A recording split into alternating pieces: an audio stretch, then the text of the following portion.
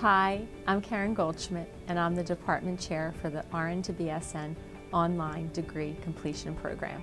It's important to have a clinical component in an RN to BSN completion program, especially an online program, because we really need to make sure that we have practice in our education. So here at Drexel University, we're very careful to incorporate that experiential learning into our online learning environment. The American Association of Colleges of Nursing has been very clear in stating that in an RN to BSN program, in order to be accredited, that you need to have a practice component in your program. So what we have practice incorporated in is an experience in health assessment, in global health, and also in our community health course for nursing.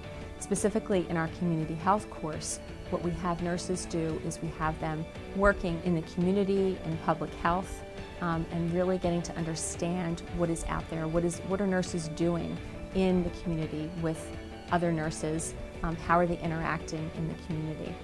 It's important for nurses to understand not just what nurses do in an acute care setting, but what they do in the community setting as well.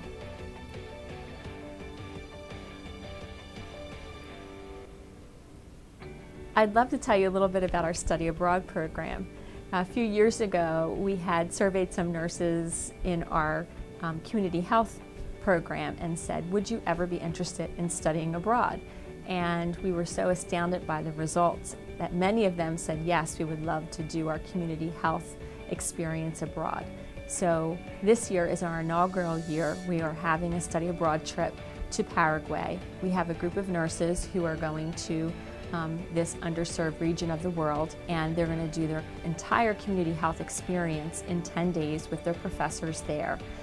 They are in the process right now of learning in class of what educational needs there are in Paraguay, and they're going to go out, spend that time there with the people in Paraguay. Right now in class they are having their projects translated into Spanish so that they're ready when they get there.